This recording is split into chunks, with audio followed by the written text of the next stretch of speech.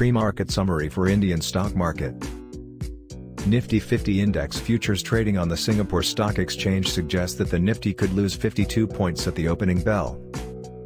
On the macro front, India's exports were $31.99 billion in November, up from $31.8 billion in the same month the previous year, according to data released on Thursday.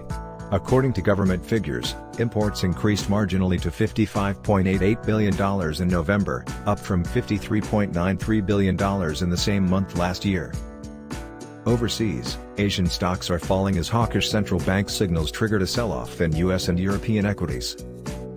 The Ojibun Bank Flash Japan Manufacturing Purchasing Managers Index decreased to 48.8 from 49.0 in November, the lowest reading since October 2020. U.S. equities fell dramatically on Thursday as investors worried that the Federal Reserve's aggressive interest rate hikes to combat inflation could lead to a recession. Back home, the Indian share market concluded the day with steep losses, after a two-day gain. The benchmark index, the S&P, BSE Sensex, fell 878.88 points, or 1.40%, to 61,799.03.